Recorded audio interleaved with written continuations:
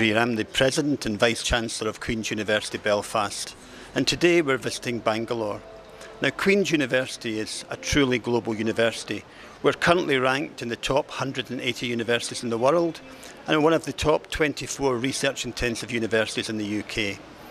We've got a very long relationship with India, and I would like to see that grow and flourish even more in the years ahead. So we're committed to working in partnership with Indian universities and Indian schools to really do something special.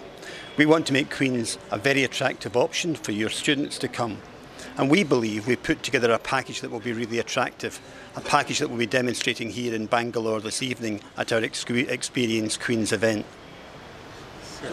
The package that we're offering for Indian students is, first of all, we offer a series of summer schools when they can come with their families to get a taster for what it's like in Queen's and a taster for what it's like in Belfast.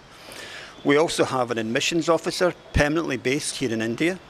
We've started accepting the JEE as part of our entrance requirements for students studying engineering. We offer a range of scholarships. Almost all our courses have got the option of placements in industry or internships, and that makes a real difference to our employability. And I guess the key statistic for us is that over 96% of our students are in employment or in further study within 6 months of graduation. That's a really phenomenal statistic. Now, a new change that's happened in the UK is that there has been a reintroduction of the 2-year post-study work visa. That means that Indian students who get a degree from Queen's can stay in the UK for 2 more years in employment.